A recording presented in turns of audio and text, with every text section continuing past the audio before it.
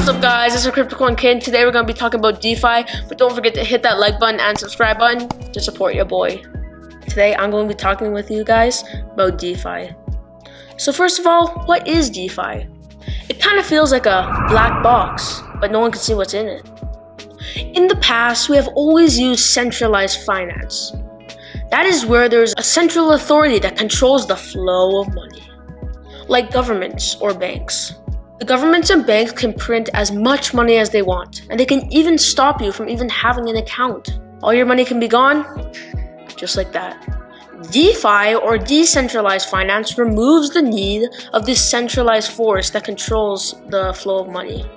It's mainly built on these two things: the blockchain and smart contracts. A smart contract is a piece of code on the blockchain that can be executed by you by using your wallet. You do this by creating a transaction by executing the contract to do something. So what does a smart contract even do then? Well, it depends.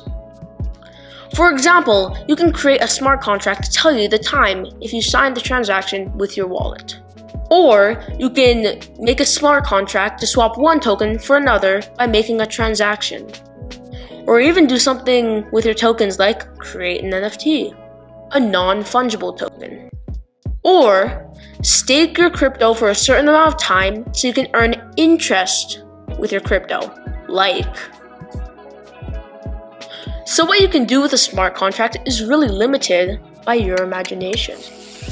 It's actually a very creative thing, but it works better in the financial world because all of the parameters are easier to define.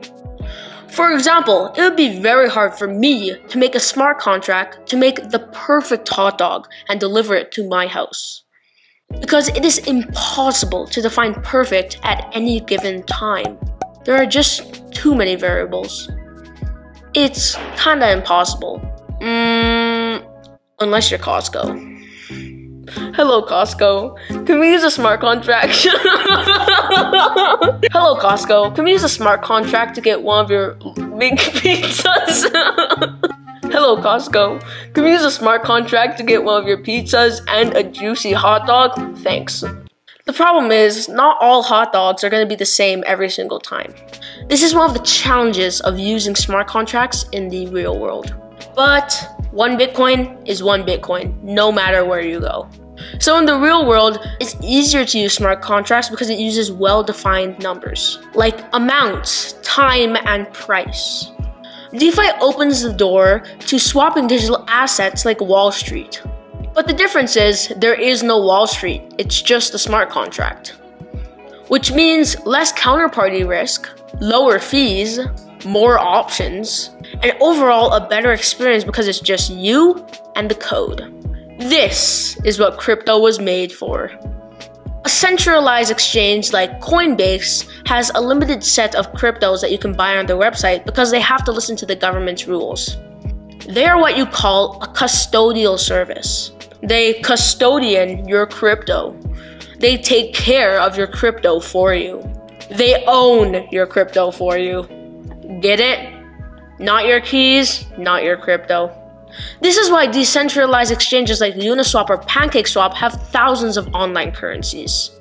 And you can buy it directly, straight through their online smart contract swapping tool. This is the future of trading.